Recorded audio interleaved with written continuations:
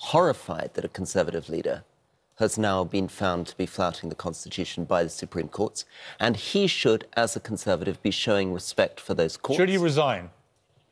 I think in his position I would resign, and obviously I believe strongly that what he's done is wrong.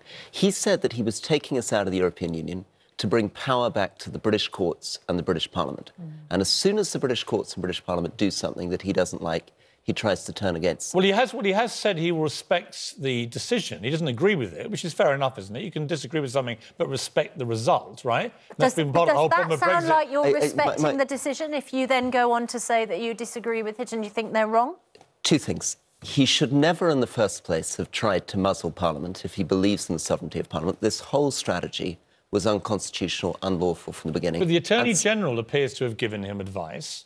According to Sky News yesterday, one of their top correspondents reported the Attorney-General had actually said to him, this is lawful. Now, if that's the case, and you're a sitting Prime Minister, and your attorney, it's not been, I've not seen it's confirmed, but if that is true, and you've taken legal advice from your top lawyer, and he says it's lawful, has what Boris done, is that still scandalous and resignation worthy? So I think any of us who takes advice from a lawyer needs to look at the principle at stake. And what he was proposing to do was suspend and muzzle Parliament to stop it debating the biggest issue of the day, which was Brexit. But he knew he knows that Parliament is trying to stop Brexit happening. Does he or does he not believe in Parliament? The only reason let me throw it back at you, Rory. Yeah. Does or does not Parliament believe that its number one duty is to actually fulfil the will of the democratic vote of the people of this country in the referendum? Because 3/4 of Parliament voted Remain, and everything they have done so far suggests to me, as a Remainer, so I'm not complaining, except if I'm a Leaver, I feel outraged. Except Parliament has basically conspired to stop any form of Brexit going through. You're talking to an MP who voted for the withdrawal agreement. Exactly. So what I'd say, Piers, is that he has been pushing. The only reason we haven't left is because of Boris and the ERG. We could have left on the 31st of March. We voted repeatedly for a Brexit deal. They had a dangerous, unconstitutional fantasy of driving through a no-deal Brexit. And they've had this fantasy for 9 months. We've told them again and again that they can't do it because it would break the Constitution. The Supreme Court confirmed that yesterday.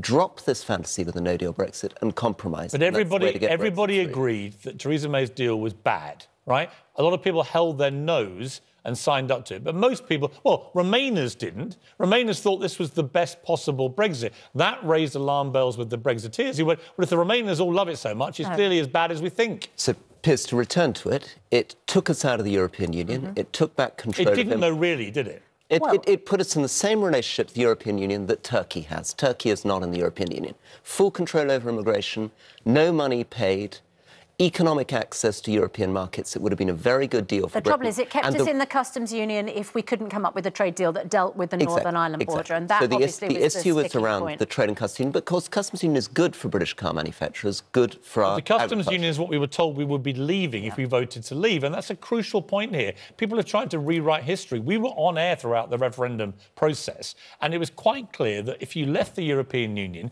it would mean leaving the single market and customs union. So I understand why the Brexiteers said, no, this is not what we understand Brexit to be. You can't be in a customs union with the EU and say legitimately that is leave. So the courts put it very well. The courts said it's not for the court to decide whether or not we do Brexit.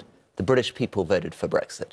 But it is Parliament's job to determine the type of Brexit, and there was never a majority in Parliament for a no-deal Brexit. And if the ERG and Boris had been prepared to compromise 1 inch, we could have left the European Union on the 31st of March. Why should they have compromised over, say, customs union? Because it's so fundamentally alien to what they understand Brexit to be. Because what they were pushing for, which is a no-deal Brexit, was unconstitutional, impossible and damaging. How do you negotiate, Rory? How do you negotiate with the EU in any meaningful way to get what you really want if you take no deal off the table and don't use it as a bargaining tool? That's what I don't understand with all the people who say no to no deal. You've got to at least look like you may walk away. Because we got the deal. They are now trying to do something impossible. So it's not like buying a car. It's like a divorce. This no-deal threat is a threat to us and to them. Of course it made the European Union move. We got a better deal than we thought. But now we've got the 450-page deal. We should take it through. All this talk about no deal is impossible. Parliament won't consent to it.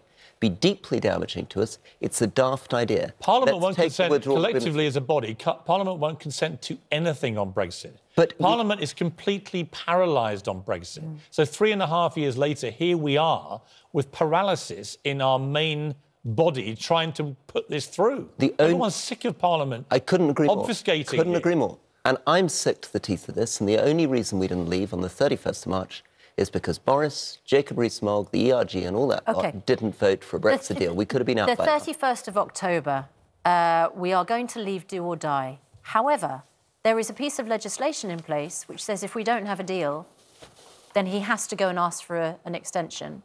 And he said he would rather die in a ditch. There's a lot of dying, threats of dying going on here. So this is what is going to happen? Because Boris cannot stay in position and ask for an extension.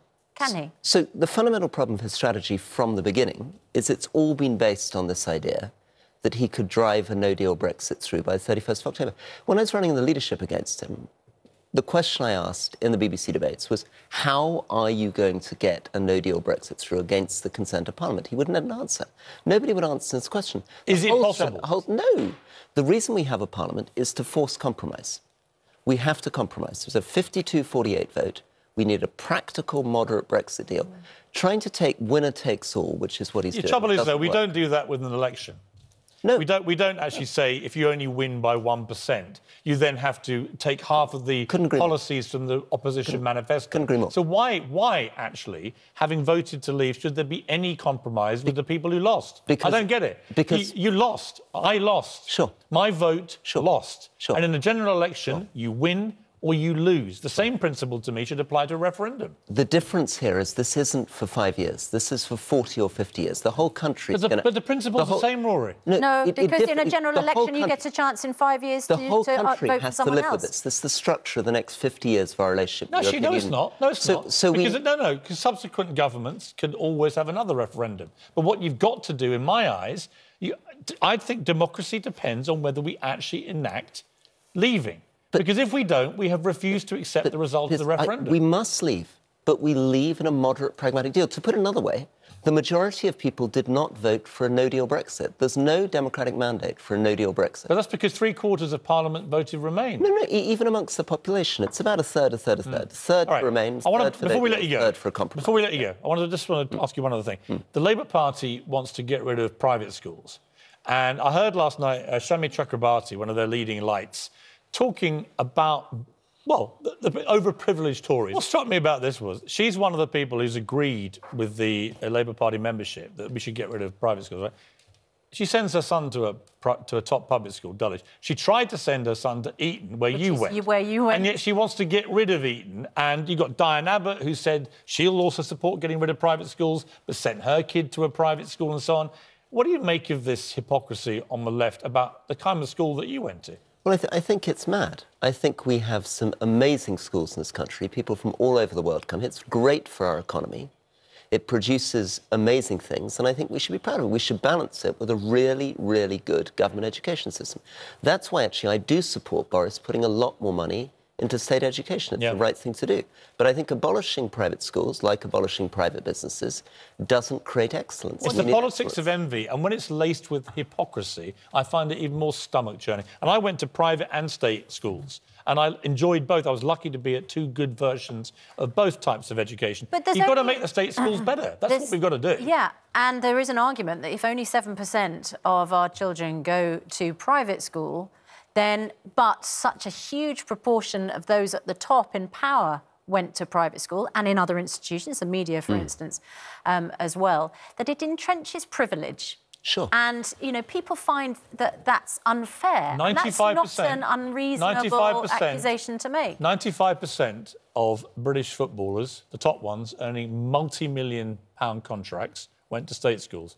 Should anyone who went to a private school feel outraged and an sense of burning injustice that only the state school kids get to be multi-millionaire footballers? The majority. No, my point being is that largest proportion of most things once you play the envy, hard ticket, woe is me thing about this, right? You can look at all sorts of sectors and say sport, high-level football in this country is dominated by state school kids. Except weirdly, Michael Gove, your colleague, former colleague, Yep. also argued for this at one point. So I think the core of this is we need to improve our schools in this country. There isn't enough money into education. The problem. Teachers are under huge stress. And actually, we're not performing well enough still on literacy, numeracy and other things. Yep. Arts, culture, design. So we need to improve our schools. Rory, we end on a point of total not to get rid of the unanimity and agreement. Thank you very much. That's good. Nice good to see you. All. Thanks. GQ Politician of the Year. Yeah, well, you had the old GQ Stewart. curse, because I was made GQ's Editor of the Year and later GQ's TV Personality of the Year. In both cases, I lost my job that I got it for within several months. And that was Rory, a big welcome to the GQ Men of the Year curse. You managed to lose yours before you even got up on the podium. Good to see you. Bye-bye, guys. He's gone. He's off. He's off. He's off. No waiting for it's Rory all right. Stewart. You've got Parliament It's a busy to get morning. to, Go on, Rory. off you go, Rory. We You're good. do not want to hold you back. Cheers. You're good, mate. Busy Bye, boy. bye, bye.